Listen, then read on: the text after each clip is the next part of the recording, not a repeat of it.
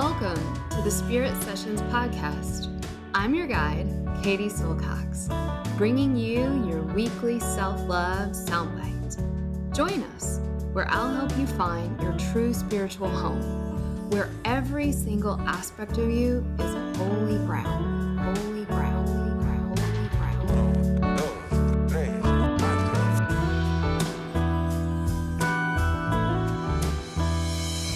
This is Spirit Session Podcast with Katie Silcox. Venga chicos, empezamos. 5, 4, 3, 2, 1, 0. All engine running. Liftoff. We have a liftoff. Hi everyone, Katie here. This podcast is intended to inspire you, educate you, and most importantly, support you on your journey towards knowing who you really are, that inner self, that inner teacher. I am not a psychologist or a medical doctor and do not offer professional health or medical advice on this podcast. If you're suffering from any kind of psychological or medical issue, please do the right thing and seek help from your qualified health professional. So there's this amazing thing that I'm starting to realize for myself, and that is that this thing we call our life and this evolving healing journey really is never done. I think something super magical starts to happen, especially when we're talking about Ayurveda, this path to crafting and creating a life that has as much beauty and purpose as possible. It's really important to remember that you are not a project to be solved, and you're not a problem to be fixed. That is really what we're all about over here at the Shakti School and at Ayurveda School specifically. Now, of course, we're going to give you all of the amazing tips, tricks, and tools to have a great life and to feel amazing. But more importantly, we're going to offer you space to connect to yourself and the divinity that lives within. That is why I am so excited to announce that we have an early bird special happening right now. You guys, it ends September 30th. After that, prices go up by $500. So get in before the end of September. You can also book a call with a graduate who will answer any of your questions so you can gain clarity and see if this program is right for you. We're going to put a link to book that in the show notes. Lastly, we have a special gift for you, dear podcast listener. The best way we can reach new listeners is through you. And so if you love this podcast, please rate and review the podcast on Apple Podcasts and take a screenshot of your review. And guess what? If you send it to info@theshaktischool.com, when we get that screenshot review, we will send you a special gift. Yes, it's a secret. It's a special gift. It's going to come to you in the mail from yours truly. And I can't wait to share that gift with you. I'll give you a clue. It may or may not be something straight out of 1998. Another hint, it's a CD. All right, guys. And now on to the show. Hello, everyone. I'm Katie Silcox. This is Spirit Sessions. We have a really special program for you all today. This is actually the first time that I've ever had two guests on at once. We have an incredible offering today. We have the amazing Kimberly Johnson, friend of the podcast, back. She is the founder of so many things. She's a somatic experiencing practitioner, the author of the book Call of the Wild, sexological body worker, podcaster, mama, and, I'll just add this into the bio, sort of a revolutionary force that I find to be quite brave and inspiring to me. And we also have Stephen Jenkinson, new friend of the pod, and he is a worker, author, storyteller, and cultural activist. He's the co-founder of the Orphan Wisdom School. He has a master's degree from Harvard University in theology and the University of Toronto in social work. I'll get into this in a moment, but he's written several books. One of them I have right here called Die Wise. I'm currently working through my own slight obsession with death. So this feels like a very timely offering, and I'm just so happy to have both of you on. We're going to talk about your new offering called Redemption. Kimberly and Stephen, welcome. Welcome to Spirit Sessions. You're very welcome. Thank you, too, for the invite. I should just, at the beginning, offer a little bit of courtesy by way of a correction. It's not called redemption. That's way too early. Oh. It's called reckoning. Oh, reckoning. Where did I get redemption? We'll find out. That's so weird because I have written down reckoning. And when I read it out, I said redemption. So maybe there's something here for us. Oh, I'd say so. Well, guys, I just want to kind of give a little bit of a frame for our audience that may not be familiar with what sort of went down. I think it was at least 6 months to a year ago when I heard a podcast that you did, Kimberly, with Stephen. And I remember exactly where I was. I was in my backyard and I was hearing this interview, which took on so many of the salient topics that were on my heart at the time. It was such a raw interview. It was so emotional. I'm not going to say it's uncommon for me to shed a tear, but I was covered in tears at the end of this podcast. And I know this has been a really popular podcast for you guys. The topics were around collectivism and individuality, this sense of a loss or a lack of eldership in our world, and a deep polarization that all of us were feeling at the time socioculturally. And Kimberly, you just put your finger on a number of places that had really been on my own heart as someone who, you know, is attempting to have a positive impact in the world. And so you had a conversation that later led to more conversations, but I think for our audience, frame it for us. What went down in this very special podcast that led to you guys developing more of a working relationship together? Well, it was definitely an extreme coalescence of moments in August of 2021. So right now we're talking in August of 2022. And I had just been dealing with a number of things that were all seemed to be happening in rapid succession, much more quickly than prior. So losing friendships, that was a really hard one for me. I've never been very good at endings. And losing friendships for reasons that didn't seem like they needed to be lost. Feeling pressured on two ends of a spectrum. So when my last book came out, Call of the Wild, on the far left I was saying that female nervous systems heal differently than male nervous systems. And so was getting a lot of heat for using the word female and using the word woman. And, you know, I gave a class for 500 people and I didn't even get 2 minutes into my presentation before the host let people come off mute and sort of give me lessons on my language and how I was speaking. And I was aware of the language I was using and I was choosing to use it, but people assumed that I was ignorant and that's why I was using the language I was using. And then on the other side, I was reported to some of my certifying boards for my work being, in quotes, close to prostitution, and putting several of the people who've trained me and their credentials under scrutiny for being willing to work with me. So I was feeling a lot of pain professionally and personally, and understanding also as a mom, my daughter had been in online school for some combination of 18 months at that point. I'd moved across the country, moved back, just experienced a lot of the migratory patterns that many people experienced during the pandemic, experiencing a lot of loss and fracturing and feeling like people that I used to share common ground with, I didn't feel like I did anymore, but not wanting to give up on those people, but at the same time, not knowing exactly where to put my effort.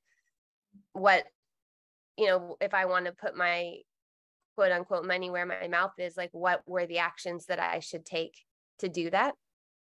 And so I undertook a project to try to zoom out of this obsession at the time, which was vaccine, no vaccine. Do you believe in the virus? Do you not believe in the virus? To try to make it a more human conversation. And in that process, I realized I couldn't do that, because I didn't want that to become my part-time job, or maybe even full-time job, around a topic that, you know, I'm not really that interested in pathology. I'm not really that interested in vaccines. I'm interested in humane conversations and civil disobedience and civil obedience sometimes. So at that point, my good friend Matthew Stillman, who's been a scholar at Orphan Wisdom School and been a friend of Stephen Jenkinson for a long time, suggested that I speak with him. And so that was the context for our first conversation. So I came to it already with a fair amount of undoneness, and then I became more undone, which I guess most people would think would be a bad thing. But something rang true in a way that was very, you could categorize, like if we talk about death, for instance, and we could say, oh, well, in Buddhism, we talk about impermanence, or in Hinduism, we talk about samskaras. There was just something different that was happening that was upending a lot of my underlying frameworks that I understood to be closer to the core, and also just closer to what might be my own inheritance. What really rang true for me and resonated was this idea of grief and becoming heartbroken as a path, and personally allowing myself to stay open to my heartbreak. And Kimberly, I understand your story so much, right? And Stephen, you have said seeing things your way is not that big of an achievement, but being willing to be heartbroken together while not being in agreement, I think leads me to this place that Kimberly touched on, of this sense of our time and the polarization. And speak to me about being heartbroken together and being in a place of non-agreement together as a path.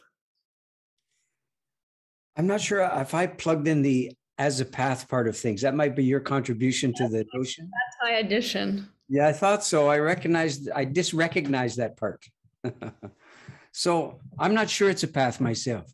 But then again, I'm not that big or that good at paths. If the understanding of path is a way out, or even a way in, or frankly, even a way. I'm thinking that, you know, heartbreak is, I mean, it would appear to have a lot of downside on the surface, number one. Number two, you know, downside has no upside. Not really. I mean, we know there's apologists for it, but, you know, you always say, don't try this at home, heartbreak, right? So at the end of the day, you begin to realize that the regime of self-care is a citadel of intolerance, really. That's the way it strikes me.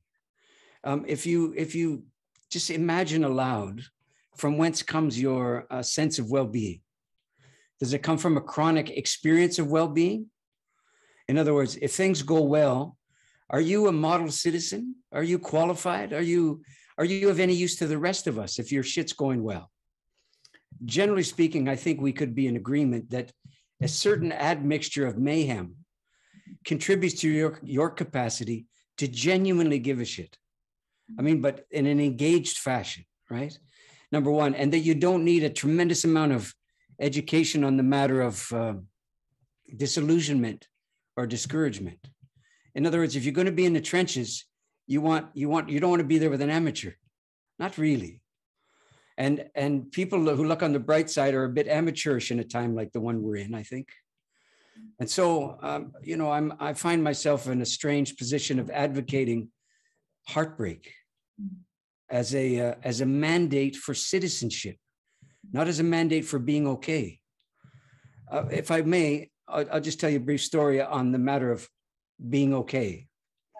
So in the days before I came to my senses and got into a failure called farming, which is what I'm in now, I lived downtown Toronto, and I was living in this hilarity called a semi-detached There's no semi-detached, man. It's like semi-pregnant. You're not semi-detached. You're completely detached on one side and utterly attached on the other side. And I had a kind of lunatic, lapsed Lutheran clergy woman as one neighbor. That's probably not going to go too well. And on the other side of the alleged shared driveway that nobody was allowed to use, were born again Italian Catholics in their 60s. So karma, maybe, I don't know. And one day I was looking out the window, and this is the first time people were talking seriously about the notion of a drought. So this is going back a ways now. And the reservoirs up north of the city were starting to, which is no news to people in California, but way up north here, that was absolutely brand new. And which is to say, nobody knew the etiquette, not really, not even the emotional etiquette of drought. So I'm watching this fella, and this is already a given that we're in this condition. And he's out there with his hose, power washing the driveway. He's a born again, converted and convicted Catholic with a leg up on all things moral and ethical and religious and spiritual. I'm saying that. He said that. He said it more than once. He knew I was fallen and beyond repair, you see. But I'm watching him power wash the driveway. And power washing the driveway wasn't enough. He had to power wash it all the way down to the street, which was a considerable way. And then that wasn't enough either. He had to power wash the gutter till it went to the sewer grate. And I'm watching this go on. Then he power washes his lawn. And here's what I thought. You see, think this is a paean to intolerance on my part, and you're not wrong. But I thought, as I watched him do it, I thought to myself, what does your green lawn mean in a drought? What does it mean? Not is it right or wrong? I mean, leave that to the amateurs, but this is a deeper question. What does it mean? What have you opted for? What have you decided you have no answerable position on? This kind of thing, yeah? And this is, although it might sound like a stretch, this is how I imagine being okay for the sake of survival. That in a time like this, where survival frankly is overrated as an achievement, that the times that we're in should reasonably score you in both senses of the term, in terms of scarification, but in terms of the tone and tempo of your days. Yeah, then you being okay for prolonged periods of time seems to set you at odds with the criteria of citizenship. At least that's the way it strikes me. So heartbreak is Morse code for everything I just said. And the notion that the best way to elude heartbreak is to have less heart seems to follow, you see. So the only way to advocate more heart in the matter of being a citizen of a troubled time is to cop to the obvious, which is that will let you in for more heartbreak, not less, which would be known in other times and places as cardio calisthenics. Kimberly, did you want to add something? I don't have anything to add to that, but I do have, a lot of questions and wonderings. So this morning, my daughter's birthday was on Friday, and this morning I had 6 girls over here and a new puppy.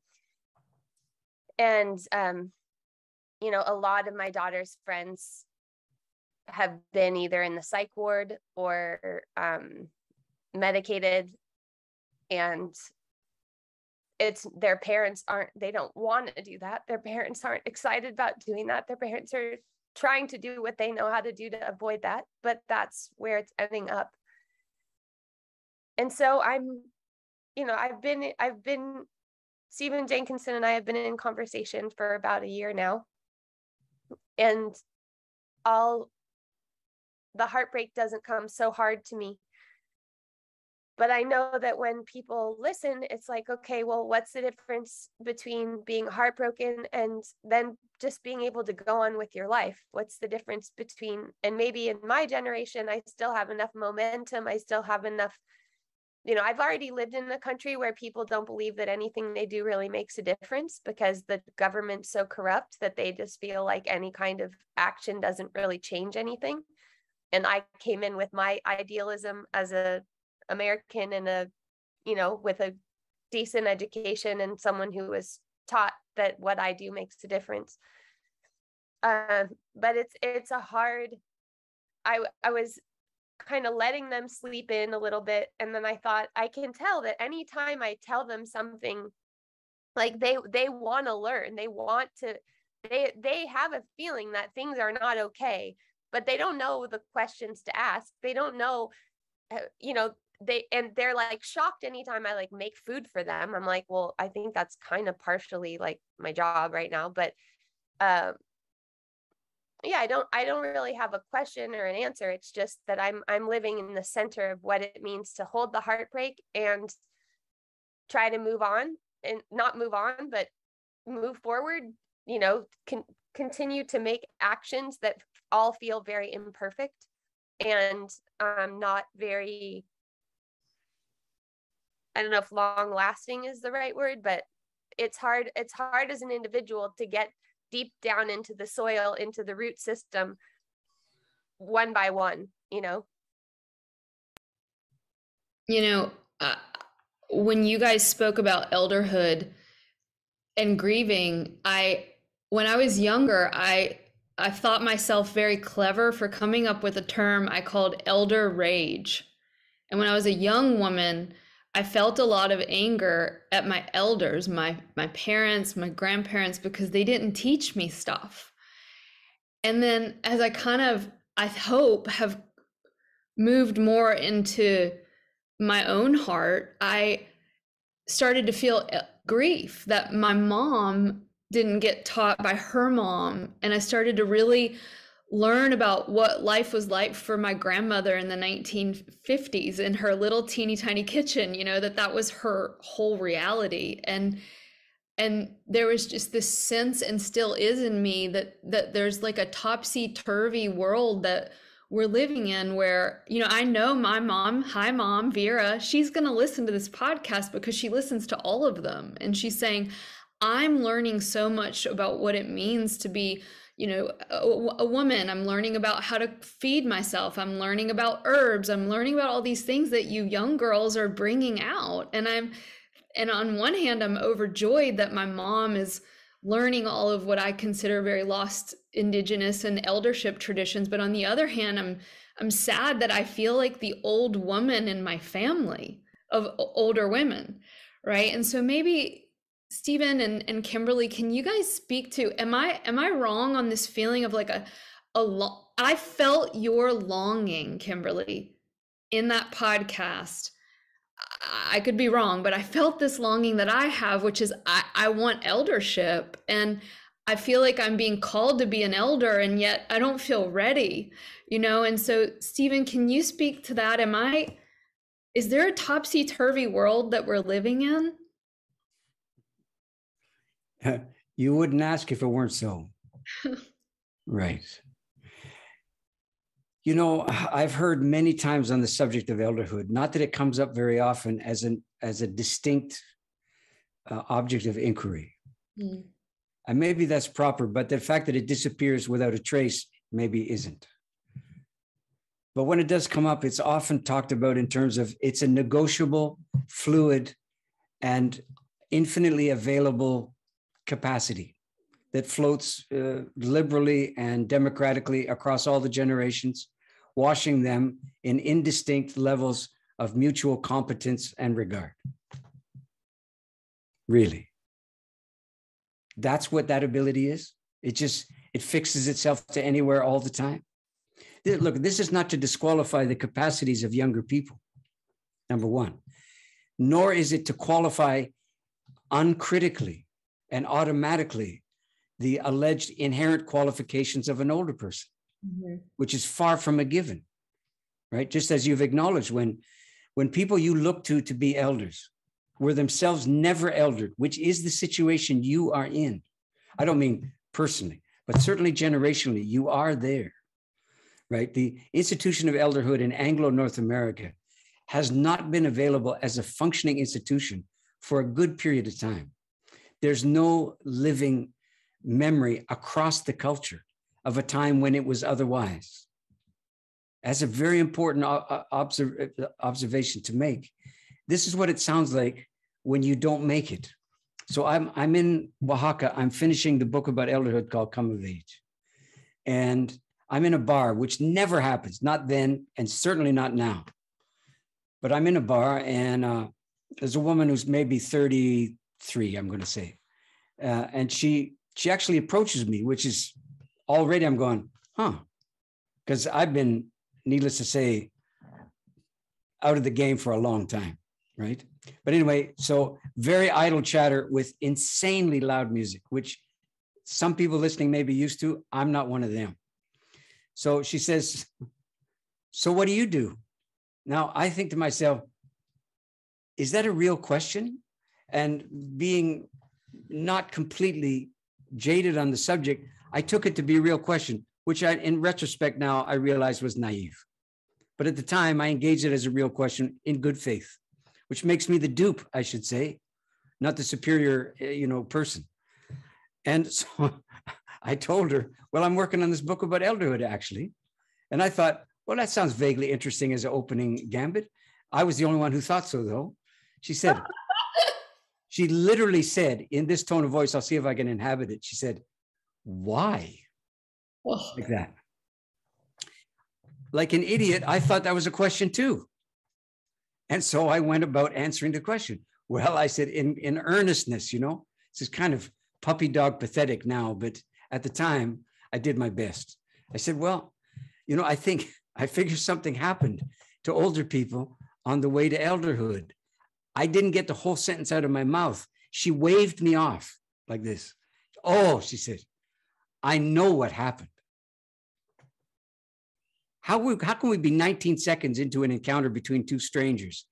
And she's so sure 19 seconds in about this. Well, obviously, we've both hit a nerve somewhere, somehow. I know what happened, she said. Elderhood abandoned people your age. Pause. We've got it now. So again, I'll say it. This is not what I'm saying is not designed to repudiate in any way the capacities of younger people to marshal themselves on behalf of a better day and to think a sane and better thought on the subject. Absolutely not. But that's not what elderhood is. It's not just being able to conceive of a better day. Elderhood, it seems to me, is the willingness and the capacity to inhabit the debris, the diminishment, the how did it get like this part of the equation, not the here's what we do about it part of the equation, which is much easier to inhabit, frankly. Because if you're going to inhabit the, my God, how did it get like this part of things, and you happen to be my age or older, there's a guarantee here, and this is what it is. Considering these things is the same thing as mea culpa. It has to be part of it. On my watch, when we had optimal opportunity, as Kimberly said earlier, to have consequence in this world, more than not, we're engaged in a degree of self-promotion that was designed to optimize on the income generating years, or some version of that, successful or otherwise. That was a big part of the program. And we are where we are largely because people of my age were being all they could be. Egads. Okay?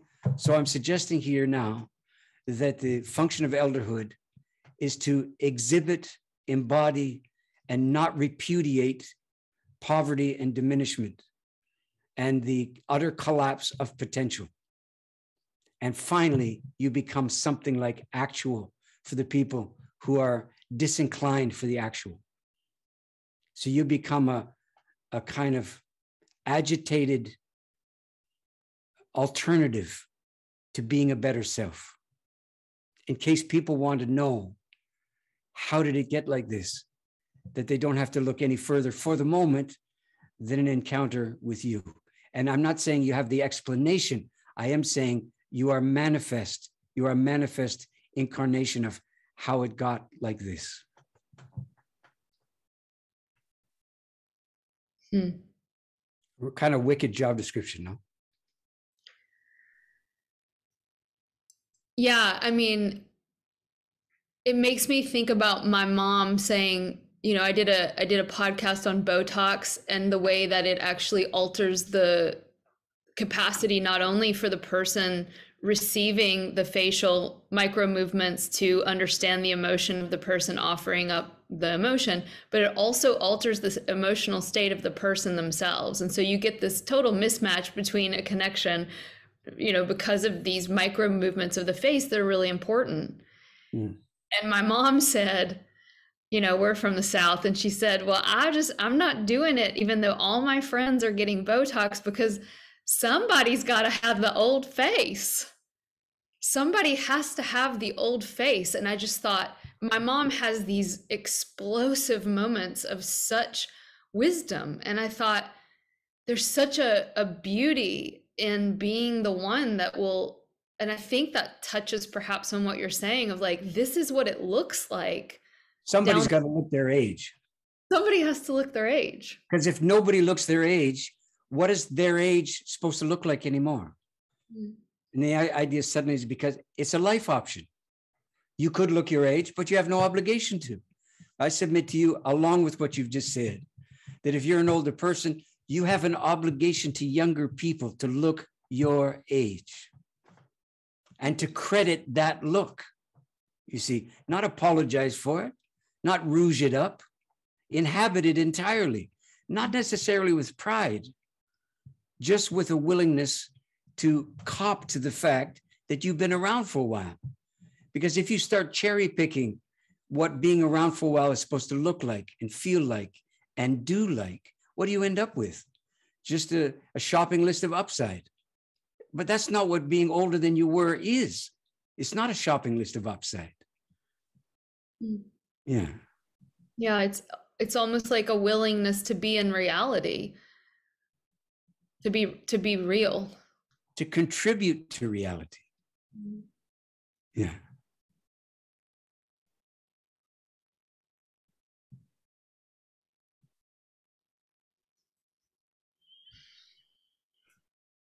So another theme that felt important to me was this idea, I think you said it, correct me if I'm wrong, Stephen, the quote from Jung about I'd rather be whole than good. And be good, yeah. And I'm fascinated by Jung. I'm currently in a PhD program in depth psychology. I mean, I'm so interested in this idea of individuation. And there seems to be a tension of opposites playing out, and maybe I'm not understanding it correctly, between this experience of being a human individual and the collective and the relationality and the ability to be differentiated and yet interconnected with one another. And I find personally, and you know, I have listened to Kimberly a lot and read all her books, and we've never met in human form, but I feel like we're friends. And there's this tension between the loneliness, the real genuine loneliness that I feel on a day-to-day basis. I'm single, I don't have any kids, and I'm like, you know what? It makes sense that I want to watch television while I'm eating this meal. It's like a proxy for a person. And of course, with COVID and the lockdowns, that just intensified. Yeah. And in fact, that loneliness has been such a portal for me into such a sweet place, you know, and I've really been working with loneliness. And in that sense of being alone and therefore, you know, isolated, can you help me and the listeners navigate this realm of individuality vis-a-vis collectivism? And are they mutually exclusive? And perhaps we need collectivism to actually arrive at individuation. And that's what I'm hopeful for, that they're not mutually exclusive, in fact. Right. They're required. I'm going to ask Kimberly to refresh my memory on a Portuguese phrase that she made available to me the other day. Do you know the one I mean? sozinho a gente não vale nada. Something like we're not worth anything alone. Okay. It's a bit of a rough ride. You'll admit that declaration, but it's not without its merit as a description, not advocacy, description. Okay? And this is from a place that's probably a little bigger on the collective life than we might be here. So let me see what I can do. And then let me cede the floor to Kimberly on the matter. I think this is an absolutely arbitrary and artificial distinction to make between individual and collective. I'm not ascribing that to you, of course. You didn't invent it, but it's absolutely, from a kind of psychic labor point of view, a lazy take on things. It's easily satisfied, no? Okay. So, I mean, who invented the notion of an individual? Has that been like around forever? And I think all of us instinctively know the answers, probably not, hopefully not. It hasn't been around forever. I mean, if you think about the practice of portraiture in the early Enlightenment period, and you watch how they rendered children, one of the things they did was made sure that the kids looked like the parents, complete with whiskers and crazy stuff like this, or shadow at least. So what's going on there? And the answer is, well, they saw kids as mini adults. There was no such thing as childhood in the way we understand the term at all. Not only that, but they're getting themselves ready for the inevitable degree of infant mortality that ensued in that period. Yeah. So they're waiting it out for the frailties of childhood to lapse. Same thing with individualism, in my humble estimation. We could say it differently. We have, for a considerable period of time now, flirted with the notion that we're individuals. How's it working? There's a certain amount of weather in the system that's available to us. There's a certain amount of history, consequence washed up on shore. How's it working? Because the alternative is, oh my God, we're all going to look the same like the Chinese. Is that it?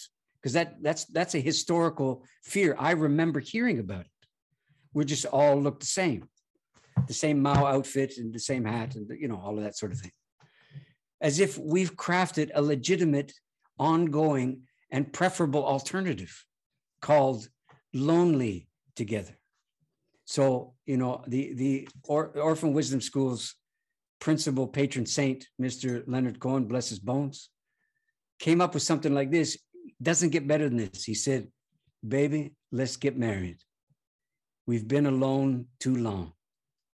Let's be alone together. Let's see if we're that strong. Let's do something crazy, something absolutely wrong while we're waiting for the miracle to come. That's honest. Let's be alone together. No? People who are alone together are more fond, typically, of their individualism than they are of togetherness. And it's a savage season indeed when you've crafted a circumstance in which you somehow have to choose or allegedly compromise one to have some, experience of the other. No, I mean, I'll leave it at this.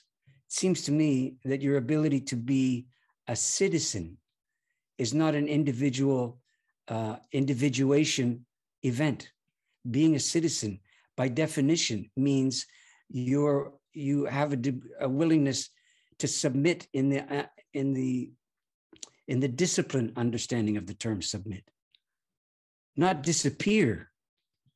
Simply understand that your capacity to be and for your life to achieve meaning is really fundamentally available to you as a consequence of the willingness of other people to agree to your existence and to live their lives as if you were so. Yeah. Kimberly, what do you think? What I was just thinking about was how many of us have a lot of sensitivities, right? Especially people listening to Katie's podcast and people that are into yoga. It's like we all have all these sensitivities of what we can eat and how much noise we can tolerate and how many people can be around, and we're sensitive to everybody's energies.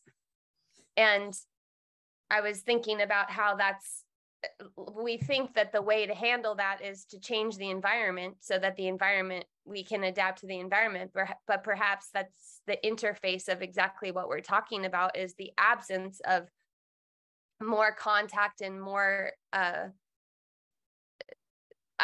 in the people who come to me are really looking for skills to adapt themselves so that they feel better to continue doing whatever they're doing, even though everyone's got the small farm fantasy. I mean, that's ubiquitous now. That's like every country in the, like all the Brazilians are thinking about having a small farm too. But there's something about this. We have the situation we're in, I live in a 2-bedroom apartment with my daughter, and each of us agree that we do much better when there's more people around. And I just noticed in Brazil that I was just there for 2 months. I would wake up in the morning and I could feel that my mood was I was about to feel kind of go down, go inward. And then there were just other people there. So there's just other things happening. There were other people to talk to. There were other things going on other than me and my internal world and however it is my intestines were feeling, and whatever other thing was on my mind that was going to occupy my attention. And it's such a simple thing, it seems like, but in the context that most of us live in North America, to construct a living situation where we would share living space that's outside of family or romance is just an extremely difficult challenge. And so, yeah, I mean, we have to do our best in that situation, but also, I mean, I'm really living the challenge right now because I have this new puppy and I don't know anything about animals. I mean, it's like ridiculous. I don't know what I'm doing at all, other than, I wrote a book on wild animals, but a domestic animal is a whole other thing. But I'm living the limits. And also with my daughter, like, she's like, I'm going to go to the beach. Great. Okay. So who's taking care of the puppy while you're at the beach? She's like, well, I don't think the puppy will like the beach. Yeah, the puppy can't go to the beach. So that means someone has to take care of the puppy while you're gone. Yeah. And there's so much overcompensating that I've done because I think that's what, this thing that Stephen Jenkinson says about our children deserve less than we've had is like, it's so built in us to give our children more than we've had, whether that's more emotional attunement or more opportunities or, whatever the more is for each person. That what does it mean for me to tell her, yeah, I know it's like your birthday weekend, but I actually can't take care of your dog, the dog you wanted right now. And it's a small thing, but it's also, I had a big party for her. Okay, well, who's cleaning up after the party? Me and my friends. And like, to what extent is it like, okay, yes, it's your party, but you also help clean up. And I'm noticing how in my mind, it's so weird, but it feels like I'm giving a punishment when actually this is just what it means to live together. Like there's no kind of a punishment. It's just like, there's stuff to clean up. We have to do it. It's not like I'm making you do something. No, I'm teaching you how to live and be a human so that you actually can be a contributing part. And you're also not just living in your inner world, analyzing your, ups and downs of your every emotional and like, social interaction. Yeah. Yeah. I spent 20 years studying Eastern psychology. Kimberly and I've had really similar paths, and then Ayurvedic medicine, which is very beautiful, and so much of the Vedas, these earliest of human religious texts, are not about getting Kundalini to go up your spine and, awaken yourself as an individual, but they're really learning how to walk together in peace, talk together in peace, be together. It's all about rituals around community building. And I consider Thich Nhat Hanh one of my teachers, who talks about the reality of our interdependence with everything. It's not a practice, it's just actuality, that we are intimately woven into one another. And I had a really wonderful elder mentor to me the other day say, I think the next stage in your journey might be for you to explore volunteering. And I was like, immediately felt scared, right? Like, I have so much to do. How am I going to add this one other thing? But I felt a calling in my heart that rang true, and I felt really called to work with older folks. And I got on an interview with this volunteer agency here in Charlottesville. And I got on the Zoom with her, and she was 70 some years old and just this beautiful woman. And she had such a slow cadence of voice. And there's just in this one Zoom call with someone who, my ego, my, career, it had nothing to do with anything that what culture has taught me is important. And this one conversation just radically actually gave back so much to me. And she was saying, one of the things that we would ask you to do is just do these friendly visits. And there are people in our community that are really isolated. They may not see anyone ever. And so just having you go over there once a week and see if they need a light bulb changed, or you could pull some weeds, or maybe go pick them up something at the grocery. I mean, she's listing, and she said, and I said, well, sometimes I'm out of town. What do I do? And she's like, you can do a friendly call. I mean, even the names, my heart's just breaking open. And I haven't started yet, but I'm going to start very soon. And just the idea of people being nearby me that are older, that are isolated. And I know so deeply what it feels like to feel lonely and isolated. It's like something magic started to happen from this one Zoom call that was just the interview to make sure I was like not a crazy person, And there was a sense of being liberated from the tyranny of my own self-obsession, as Kimberly was saying, these sort of vicissitudes of my own inner reality, which I have a very strong connection to, And it was like, I haven't even started. And I think there's probably some deep premise that you're not supposed to talk about the fact that you're volunteering, but I felt this massive expansion of my consciousness, my heart. I'm like lending my heart out to these elders in my community that I don't even know yet, like some sort of strange blind date that's going to happen in the future that I'm really excited about. And I'm thinking now, if I could experience this, it's hard to put words around, but this complete shift out of my own inner reality and my own self-obsession in one phone call, why aren't we all doing this all the time? Like, why is it I'm 42 and someone just said, hey, you should really volunteer right now? Can you speak to anything that, and I know there's not a solution, but I think, are there things that we can start to do that will both, I guess I'm wondering how we can course correct this lack of eldership and our reality, and also I'm not an elder yet, but how can the younger generations connect to elders?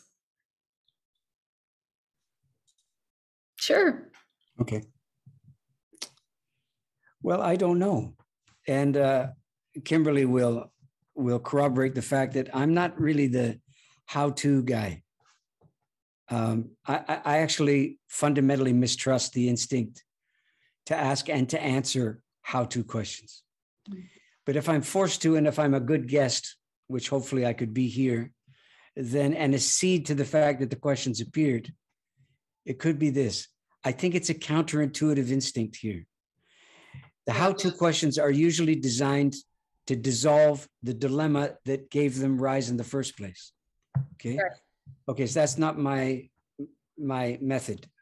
If I have one, my method is to swear allegiance to the dilemma, right? And inhabit the dilemma and understand that if I was born to a troubled time, and God knows I was, then I have to decide if that's an affliction that's personally born with a grudge, or if that's an assignment that's personally born with something like devotion. And you can kind of tell which one I've decided. Just arbitrarily, I decided it's the second one for me. So in the spirit of that understanding, I'd suggest something like this.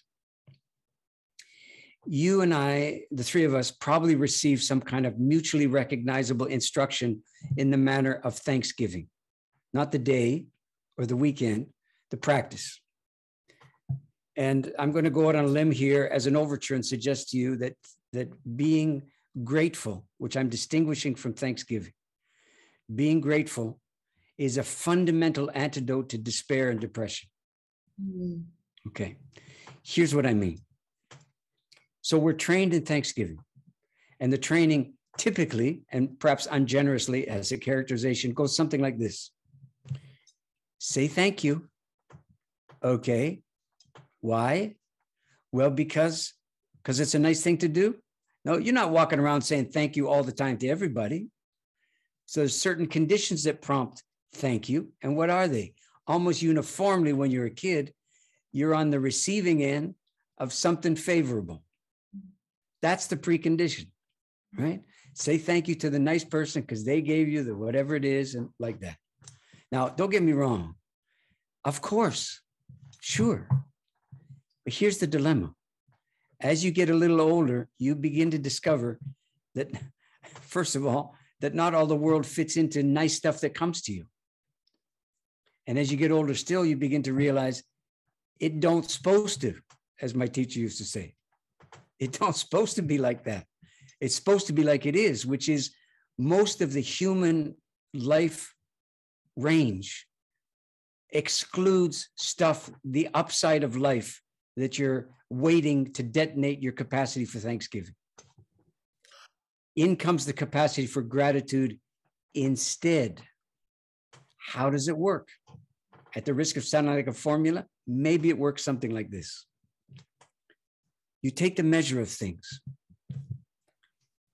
You calibrate that most things are not designed to be upsided for you, nor are they supposed to be. You decentralize yourself from the scheme. That's one. Two, maybe you allow the fact that most stuff is not designed to satisfy you as being not cruel and unusual punishment, not betrayal, but actually the design, which you are obliged as a grown-up to accommodate yourself to, not grudgingly put up with, accommodate yourself to, right? Until your heart is attuned to the fact that the world is not here to make sure that you're okay. It doesn't mean it's a cruel place. It means it's more than that. Okay, now, how does your gratitude appear? And the practice might be something like this. Can you be grateful for things that do not benefit you at all, but they're in the world, and by virtue of the mystery of the matrix of things, you submit to the mystery of it by being mystified and grateful and omitting the instinct to acknowledge personal benefit by omitting the practice of thanks. So instead of saying thank you, you employ the web of gratitude, which is affirming rather than registering personal upside. Mm.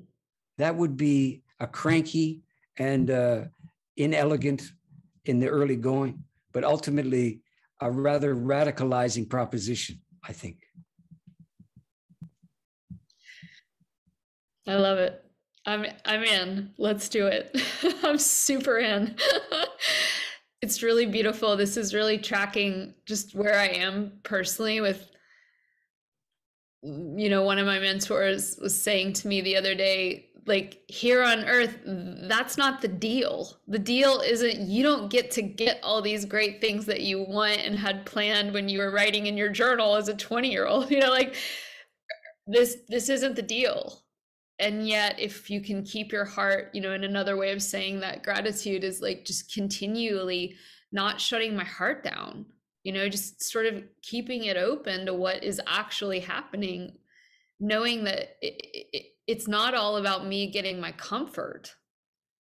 And I think that's such an interesting juxtaposition that maybe Kimberly, you want to comment on around, I had a neuroscientist on the other day who was saying, like, one of the key factors in how people who come back from war with PTSD are able to kind of get to a better place is this feeling of being safe.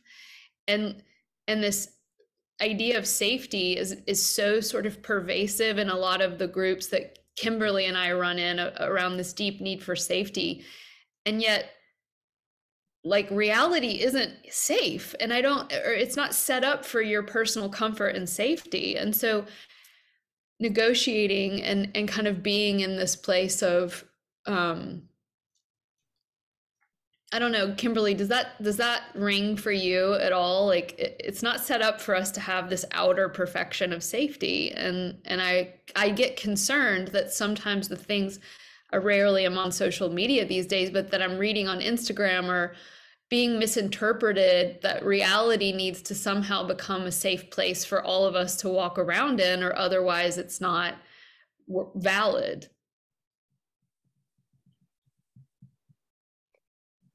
I definitely would rather start from a place of assuming that it's not safe, assuming that it's all relative degree of safety. I mean, it's hard. We can't really talk about all the layers at the same time. We can't really talk about psychology, spirituality, culture, individual trauma, renegotiation, because each of those requires something a little bit different. But I don't know, what I'm interested in and this is making me think about is just how we talk about choosing a life partner or a husband or a wife or a whomever in this culture, and how that person also has to live up to all of these standards and the lists that we make, and they're supposed to make us feel a certain way. And it seems that there's an absence of a third, or maybe multiplicity, maybe it's not just three, but it's a lot about, again, it's like, who am I and who is this person, rather than what are we doing together?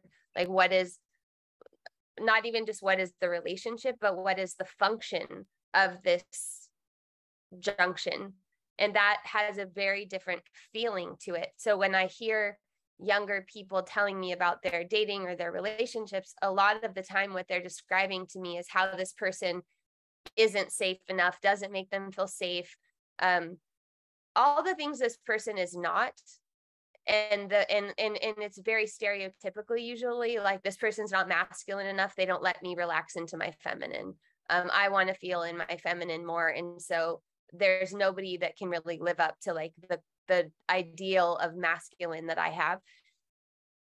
So I just noticed that there's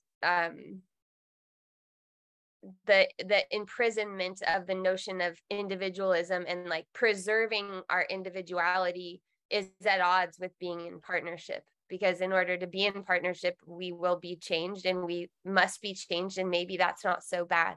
Maybe that's not something that we should brace against, but something that we should move towards. But, of course, I have to put a disclaimer in all of my classes that, because a lot of people come in and they're in abusive relationships, and I sometimes forget that there's actually, that there's an extreme happening there. So obviously, if you're getting demeaned, demoralized, and injured in your relationship, then you should find a way to get out. But I'm usually teaching to the 90% of people who are in relatively workable situations where there's not cultural support of a relationship, which ideally we would also be having relationship with godparents for the relationship, and people who we would be able to, and we wouldn't be looking for one person to satisfy all the functions, because we would have rich friendships, and we would have some kind of eldership, and we would have responsibility not just to our children but to our extended children. So there would be so many relationships that so much weight wouldn't be on that one thing. Mm-hmm.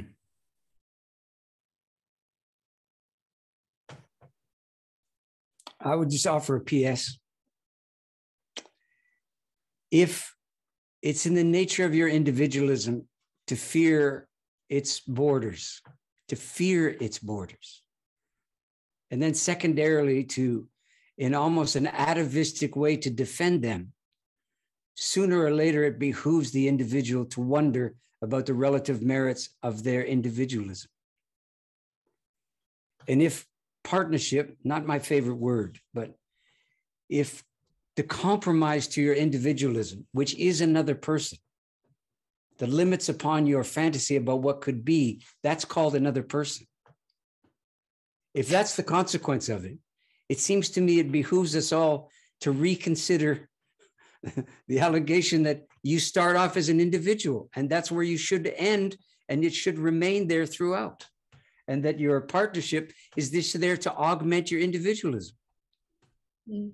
But surely to God, your partnership is another thing you could never have come up with on your own. Yeah. That's what I mean by the limits. It's the fundamental limit of your ability to be yourself. That's what being with somebody else is. I mean, I'm not expecting anybody to go along with that, but as a good host, a good guest, excuse me, that's my little offering I put on the table in advance of dinner. So you guys have a book coming out. What is the date, Kimberly? I think it's this week. August 16th. Can you tell us about your new book, Reckoning, which I've somehow renamed Redemption? Sure. The book is an introduction, which I wrote, and then transcripts of the conversations of the podcast, and then 5 ensuing conversations that we had over November and December of 2021. Mm. And then we each wrote a letter to one another that we didn't respond. We just hit send roughly around the same time. And that's what the book is. It's a conversation book. You would think that just putting transcripts in a book wouldn't take too long, but actually we've been working on it for about 6 months, going over and over the conversations to make it readable, and the nuance that is there when we're live is different when you're reading it on a page. And I think the reason I think it's worth being a book is for the reasons that you mentioned of being that we're in different generations and we come from really different training in some ways, that we're I can hear the puppy barking in the other room now, that we're, I don't want to say modeling, because we didn't set out to model anything for anyone. We set out to be ourselves and have a conversation and see what arose in becoming present to each of our faithfulness to the times. But we are in some ways coming together to have a conversation in that's less and less common to see. Mm.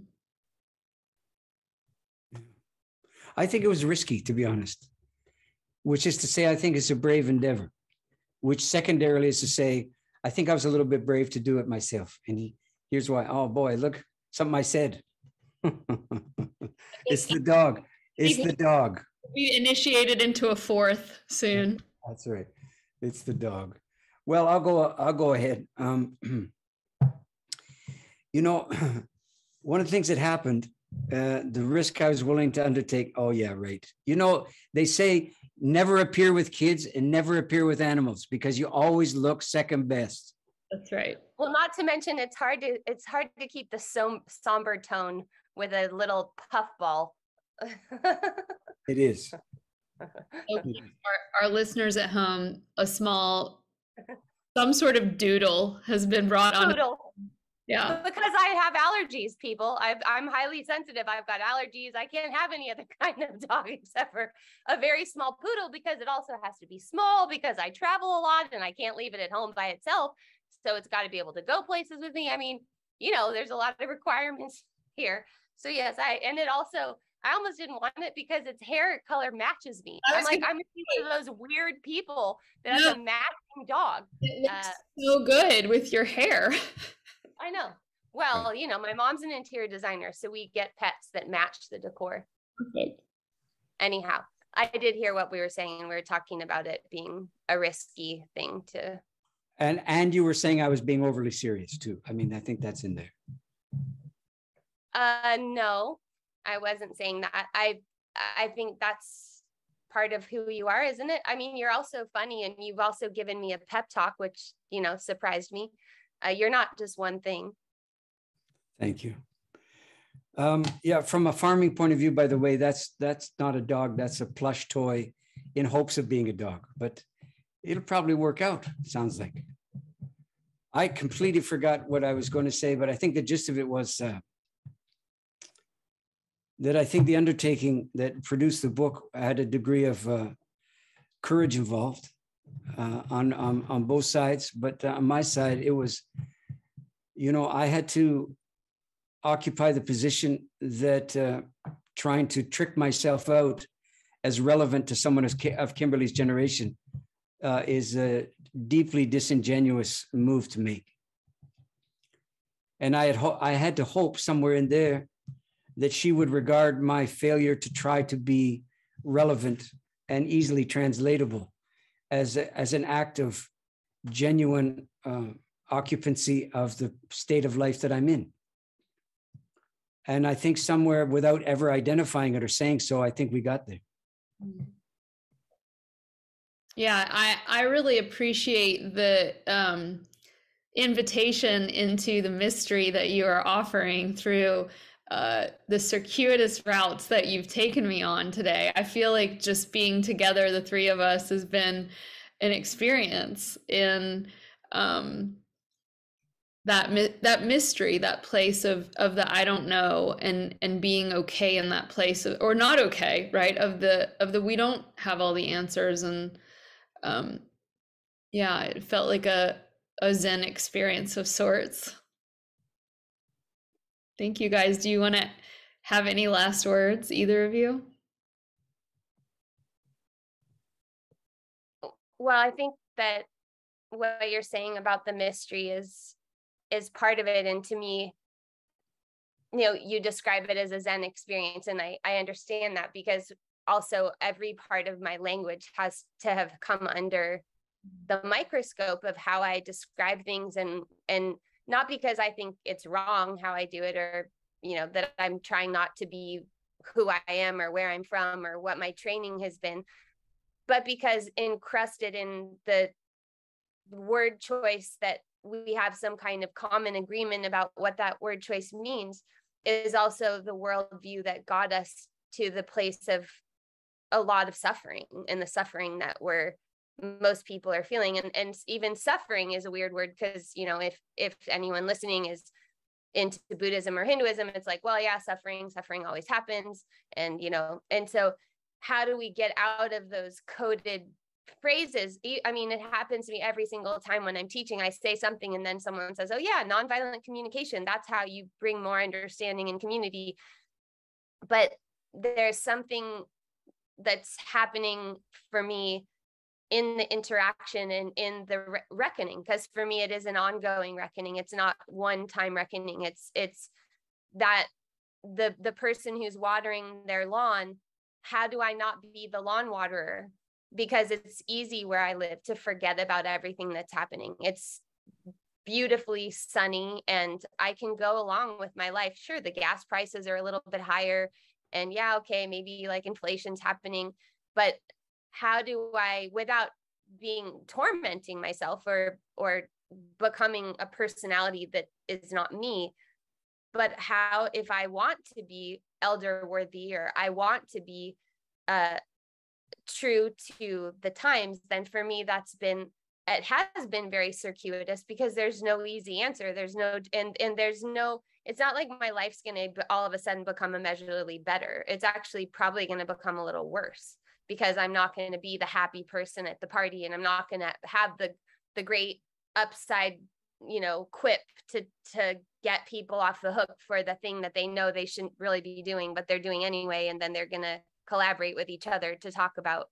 doing it. So it's an ongoing process that for me, we didn't, you said you were having a lot of questions about death, and we didn't get there specifically today, but there's plenty of koans about live each day like it's your last, and, you know, contemplate your death and meditate on your death and all those things. But the way that this process has led me has just been something much more, all I can say is it's much more visceral and tangible and material world oriented. And I think there's a fundamental separation against the material world, which is like why I didn't want to get a dog, even though it might be a plush toy.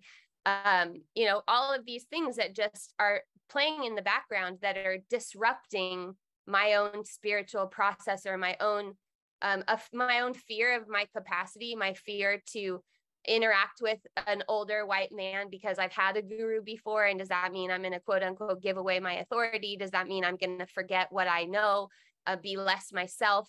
How am I going to be judged in the process of people saying, oh, well, you usually talk to women, but all of a sudden things get hard and you go back to like the old guard? What's up with that? You know, all of the available interpretations that are just one step out there to grab. It's a pretty easy grab, and it's happening all the time. But for me, it's been really important to me because of that underlying restlessness, malaise that keeps showing me that there is something that's missing in the, even if I was the most responsible spiritual smorgasbord consumer out there, which I'm not in a competition, but, you know, I was kind of trying, it still just wasn't, it's not, I don't know. It's so hard to even talk because then the words are like integrity. I mean, if I like the last week, the amount of times people have either talked to me about their authentic self or written to me about being their authentic self, I can barely hear it anymore because I'm like, authentic self, there we are back at this crystallized individual, and our whole life is just about being as pure as possible to reduce everything that might encroach upon our authenticity.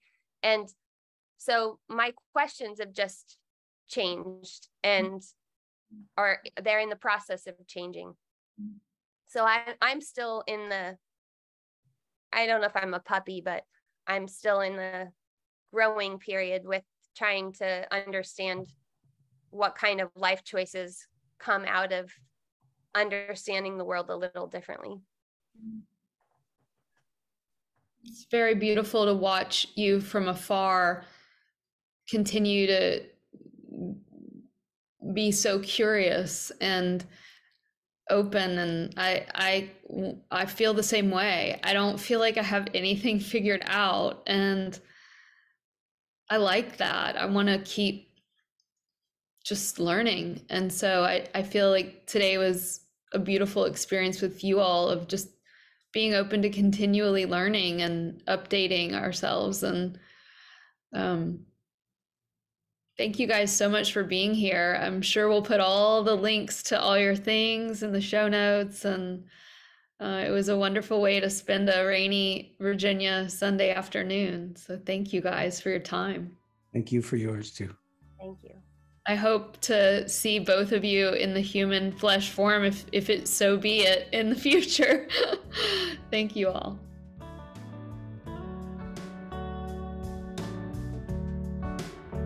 A big special thanks to Kevin Carlisle of Goodbye Gemini, who wrote this beautiful podcast music, and to DJ Juan Pablo Jimenez in southern Spain for mixing it and making it magic.